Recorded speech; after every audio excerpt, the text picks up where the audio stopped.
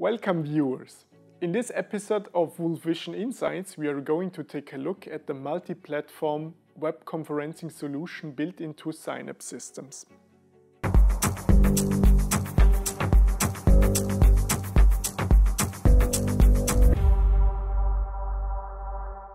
It's intuitive, easy to use, and it enables a standardized workflow to be used for connecting to and using multiple web conferencing services. In this video we will show you how your conferences can be conveniently controlled using our WeSolution app running on your laptop, smartphone or tablet. Sessions run directly in a browser on a Cynap, and this offers a big advantage because I don't need to stream full resolution audio and video back to my laptop or personal device, avoiding any bandwidth issues, and there's never any need to manually switch between my laptop camera and the room camera. The Cynap only needs to send a browser-based view to my app. Let's take a look at how it works.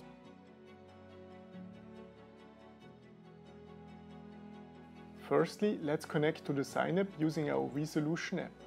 I'm going to use the app on my laptop as a controller for the web conference, and it also enables me to control my Cynap content. To connect, I simply enter the connection ID shown in the Cynap status bar. For extra security, this ID includes a PIN which refreshes after every connection. Full support is provided for Zoom and Microsoft Teams, and joining meetings is easy for other services such as FaceTime, WebEx, BlueJeans, Avaya, Whereby, Starleaf and many more. For this demonstration I'm going to be using Zoom.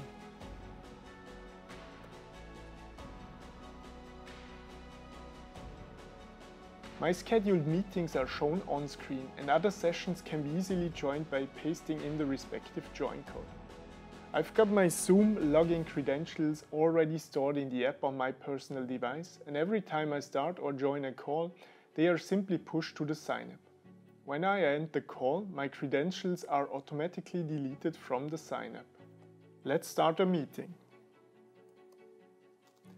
This opens up a new view on the app, enabling me to toggle between either control call, which shows the normal call interface, or the control content, which I can use to open content on Cynap using the source menu.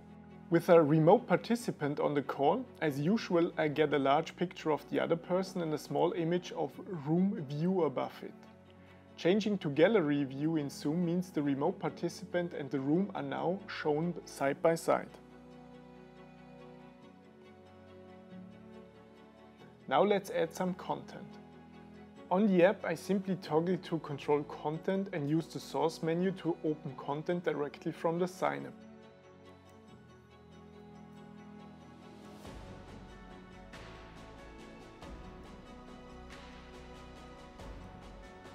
Remember, at this stage the remote participant doesn't see the on-screen content yet.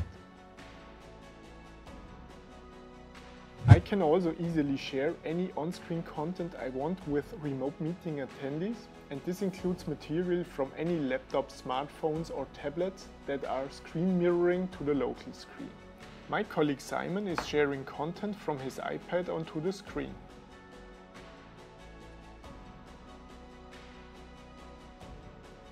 Now let's share this content with the remote participant by toggling back to the control call. Clicking on share and then choosing either a single window or the entire content of the screen I want to share into the video conference.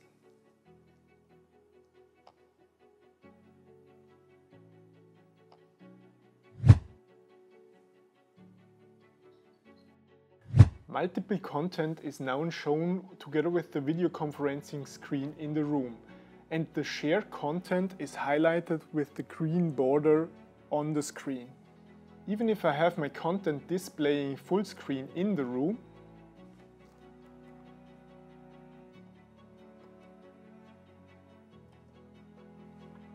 I can still control the call by toggling to control call in the app.